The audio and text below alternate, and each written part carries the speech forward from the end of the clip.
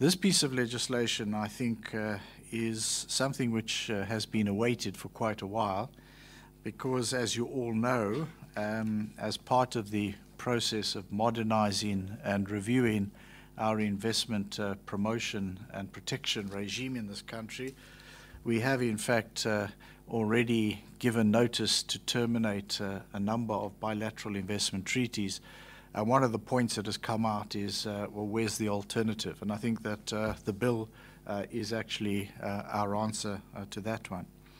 As you all know, in July 2010, Cabinet decided that we should work towards an investment law that would contain a number of the protections of the sort of a broad family that are normally incorporated into bilateral investment agreements.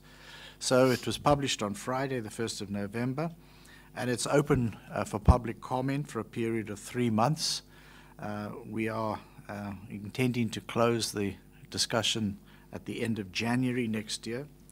We're inviting all stakeholders to submit comments that they may have, and then we will, as usual, we will consider those comments, and then we will come back with certain revisions. And we think that this is a significant milestone on our journey to modernize our investment regime. We believe that the bill will confirm that South Africa remains open to foreign investment, that we are as a country providing robust and significant protection to foreign investors. The bill will not impose any new obligations on foreign investors, but we do believe that it strikes a balance between the rights and obligations of investors and also of government, particularly with respect to government's constitutional obligations to safeguard public interest. Now, I think I should say that, in fact, what we will be doing with this bill is we will be extending those protections to investors from a whole range of countries with whom we have got no bilateral investment treaties at the moment.